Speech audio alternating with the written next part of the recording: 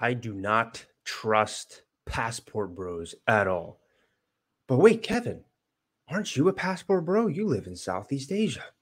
You have a Southeast Asian girlfriend. You must be a passport bro. No, I'm not a passport bro. I absolutely refuse that term.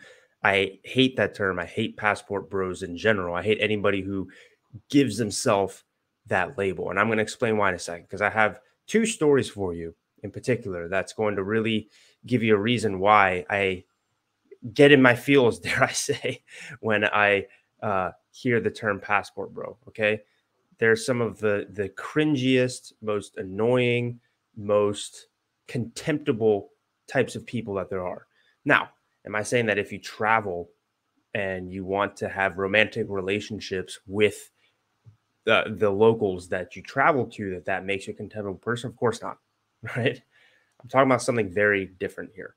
All right. So first, let's break down what a passport bro even is.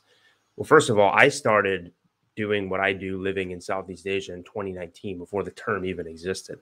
And then now you see these guys on, YouTube or Instagram or whatever, like flexing this passport as if it's like a portal to another dimension. It's like, dude, I've been using this passport since I was like freaking 5 years old, right? So it's nothing special.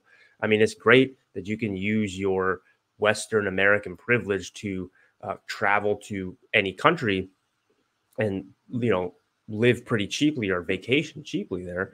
That's an amazing thing. And like I said before, I don't even have a problem with you dating locals. That's fine. Or even going exclusively to date locals. The problem that I have with passport bros is it's well, let me tell you these stories first so that you understand where I'm coming from. Okay. So I have two different stories. The first one is a bit more recent. I was at this co-working space. It was like a co-working / co-living space in Thailand. And there was this one dude there. I remember I was just I was like working on a video or something. And there's this guy next to me, and there's a guy across from me. The guy across from me was like I don't know. He was like, if you plucked up a stereotypical Guido from like the 90s or something. And he leaned over to the guy next to me. I don't even know if he knew this guy. And he was like, "Hey man, do you know where like the girls are here? You know where I can like find girls? Keep in mind, this is a co-working space, right? So we're here working. So this guy's on his laptop like coding or something." And this guy's like, "Hey, do you know where I can get girls here?" And the guy was like, no, sorry, man." And I thought that was really weird, but I was focused on my work, so I just went back to working. A few days pass, and then I find out that there was like all this drama and commotion in the co-working space, um, where apparently some guy was going around harassing all of the girls there. And then he was like the first person ever to get kicked out of this co-working space. This co-working space, they had a heavy emphasis on community and doing like these events and stuff. Everybody was super friendly. The staff was friendly. Everybody's cool. And it wasn't even like weird to like hit on girls there, right? It was very normal for people to meet, especially if you're going to a new country where you don't know anybody, to like date within that sort of circle. That's not uncommon. But despite that, this guy was such a weirdo.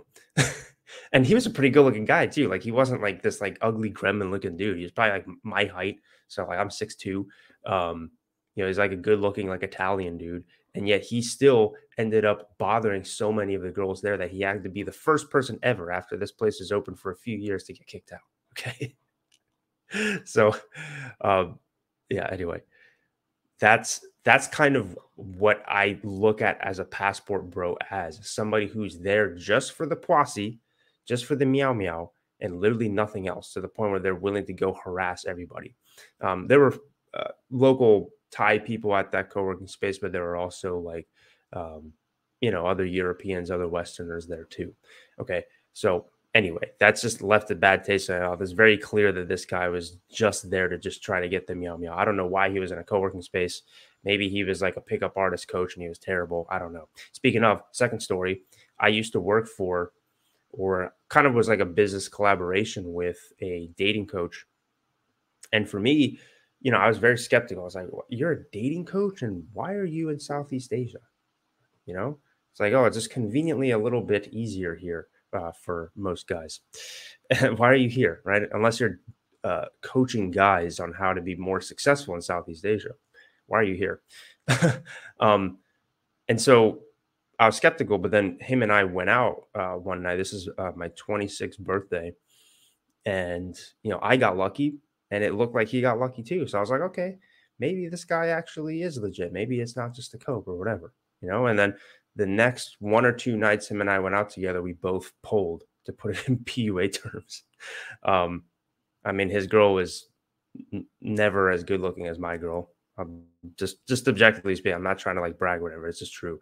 But anyway, I mean, he had some disadvantages. He's a lot shorter. He's bald, not in as good of shape. So that I was just like, oh, okay, maybe this is true. Because another thing that he said too is, oh, I used to have a lot of success in the U.S. It's just that I like Asian girls. That's why I'm out here. So I was like, hey, okay. I mean, hey, you seem to have been doing fine here. And for me, that was the case. I didn't come out. I didn't even know what a passport bro was. Again, I don't think the term existed. I came out to Thailand originally just because I wanted a low cost of living place to build my business up, because it's hard to do that in the US when you work online. Um, I actually was dating a few different girls that previous year in the US. So clearly, like for me, I'm not moving there because, oh, I suck with girls back in the US. Therefore, I need to get a passport and go. Right. I didn't do that. And by the way, to that point, I'm going to get back in the story in a second, but it's important for me to mention this. Um, if you suck with girls in the US or anywhere in the West, you're still going to suck with them when you come out here too. You just are. What what you see on social media and what makes things seem easier is that a lot of guys pay for it. They pay for it either by basically being like their sugar daddy, proxy sugar daddy, where they pay for everything, or ladies of the night, prostitution, whatever you want to call it. It's very cheap over here. I haven't partaken myself personally, but from what I hear, it can be anywhere. It's usually like under $50, like easily, and you can spend like the whole night with them. So a lot of people do that, and I'm pretty sure some of them will actually hang out with you. So it seems like these like older dudes, or these sort of not so good looking guys are hanging around with these hot girls is because they're paying for it, right? A lot of times they're paying for it in the second way that I mentioned. So yeah, really, really cool stuff, guys. That makes you such a winner. And look, I don't have a problem with partaking in that, but a lot of these passport bros will act as if they're like, tough shit. Um, even though they're literally just paying for it. If you're paying for it, that's what you want to do. Fine, whatever, but don't brag about it, right? Don't be like, oh, look, I'm a passport bro. I'm free. I get to hire cheap prostitutes. Yay. And pat yourself on the back for it. And like, come on. Anyway, so back to the story. Where was I at? Yeah. So him and I, like I said, we ran a business together. We went back to Las Vegas to film like a small documentary of a client's transformation. And I expected, because I was doing well in Asia, I was doing well in the US before, and I expected when we went back that it would be the same, and it was for me. It was the same. While I was in that house in Vegas, I dated like maybe 5 or 6 girls within the span of like 2 months. And I wasn't actively trying to be like an F boy. It's just that Vegas is Vegas, right? So stuff happens. And during that time, the dating coach guy, he had 0 girls, 0. He just kept striking out over and over and over again. I started to get concerned. I was like, dude, am I like working for a fraud or something? Because he's supposed to be the expert, right? Because I wasn't a dating coach. I was the fitness guy. I was an assistant dating coach. Obviously, I knew a lot about dating, and I advise guys on that now. I'm happy to, but I never put that label on myself. This guy was like, I'm the dating coach. I'm a pickup artist. This is who I am. I'm the ladies' man. And every time we go to the club, you just strike out, and you make all these excuses and stuff, right? Oh, the girls here aren't that hot. Oh, nobody there was my type. Oh, all these girls like that. And sometimes that's true, but after that happens like every day for like months, you start to be like, maybe it's that guy that's the problem and not all of these weird girls in Vegas or whatever. And it became very clear. I know hindsight's 2020. It became very clear to me that this guy was a passport bro, that he was very much embellishing his success of what he claimed when he was back in the US. And he really only just came out to Asia for that, right? And then, the business partnership broke up. He basically kicked me out of the house. It was really stupid, but whatever. It's a long story. I talked about it on my primary channel. Some of you guys that watch this channel probably already know what I'm talking about. And as far as I know, I think he moved back somewhere to Asia and is continuing to do the passport bro thing, even though he doesn't want to admit it because it doesn't sound very cool, right? You don't want to hire a passport bro as a dating coach, right? And yeah, I just don't. I want to make sure, especially as I'm posting more content about Southeast Asia, that I'm very clear about my disdain for passport bros, I should say. Some people who put their label on that label on themselves. And I'm not associated with that community at all. I do not like them at all. I think they're weak, contemptible people. I just hate it. It's very rare that I try to say like I really don't like this group of people, but I don't. I just don't. Because what's implied too, again, on the surface, I do everything that the passport bros do, right? But what's implied with passport bros and what they do is that they put the women on a pedestal. They put the meow meow on a pedestal. And as soon as you do that, and women are very good. Doesn't matter what part of the world you're in. Women are very good at detecting simps. They're very good at detecting weak men, and they will just take advantage of you from the get-go. I've never had any Asian girl, or I say Asian girl because I'm in Southeast Asia, ever try to take advantage of me and my money, try to make me pay for stuff that for services or whatever. I've never had that because they understand that I'm not one of those passport bros. Okay. they can tell just by your aura how you carry yourself. Right. Let's be honest. Passport bros probably aren't the most charismatic of people. So they paint a target on their backs, and again, I have no problem with you coming out here to try to improve your dating life. That's great.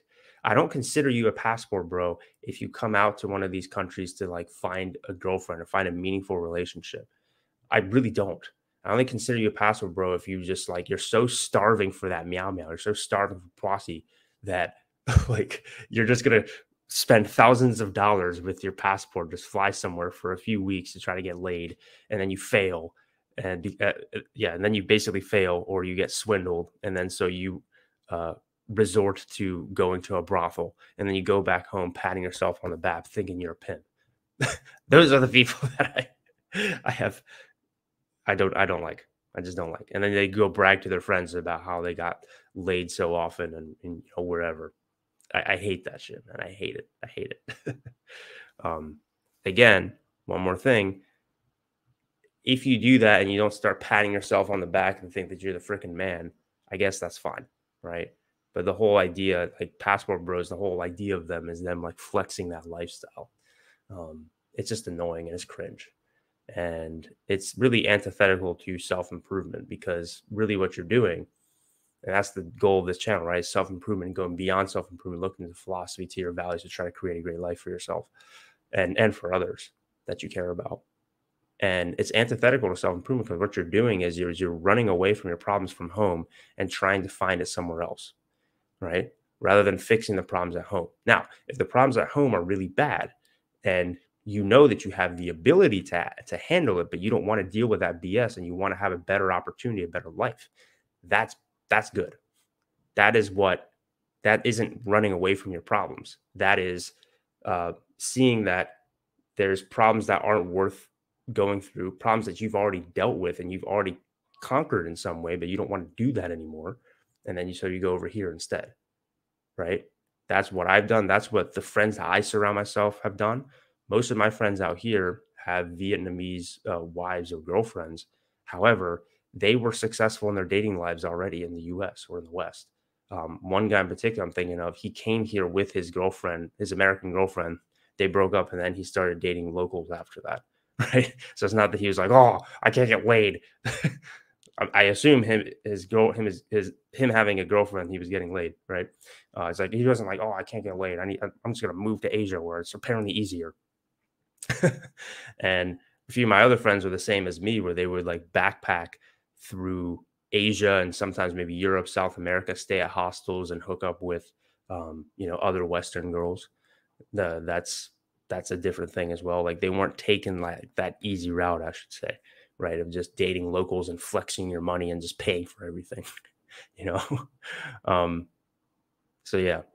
Anyway, if you are a passport bro, I don't hate you, even though I kind of said that at the beginning. I just hate the concept of passport broing and putting that label on yourself. And one of the reasons that I have um, a real personal gripe against it is because people will hear like myself or my friends who are like normal, cool people, I'd like to think, and hear that we're out here and they just think that we're one of these passport bros. This is couldn't be further from the truth. It's just so annoying. It's like if you are, let's say you're on the right or you're a Republican or whatever, and people just assume that you're like a racist, a homophobic bigot, that like has guns everywhere and wants to give guns to like a 3-year-old or something. Like it's just all these dumb, weird stereotypes that aren't true. Um, that it's just unfair to be characterized as. But some leftists will just look at you that way because that's what they heard of typical Republicans like, because they've never been down to the South or they've been to Texas or anything like that. They've only been up in like coastal cities. And it's the same thing with the passport bros and people who are abroad, right? It's disrespectful to the culture as well. I mean, my girlfriend is from this culture. I have a lot of friends from not just Vietnam, but Thailand, Malaysia, Philippines, all these other places. It's like demeaning to them too. It's freaking annoying, and I hate it. And I hate that people will start to diminish something that could be really good of you. As Nomad Capitalist, the YouTube channel would say, go where you're treated best, right? I feel like I'm treated best here and I love my life here. I love the culture here. Maybe I have more of a natural affinity to it being half Asian. I'm half Japanese, but I love it. And then it's the fact that I get sometimes unfairly labeled as a passport bro or get warped into that community just by the mere fact that I'm in an expat in the same location. It sucks. It sucks. I hate it. It's annoying. Okay. Um, I am not part of that community. I will never be part of that community. And if you take self improvement seriously, you will never consider yourself part of that community either. Well, that's all I got to say for this video. I feel like I might get some hate, but I don't care. It is what it is. I have to speak my truth. You feel me? So, yeah. Well, that's all. Let me know what you think in the comment section. See you next video. Bye.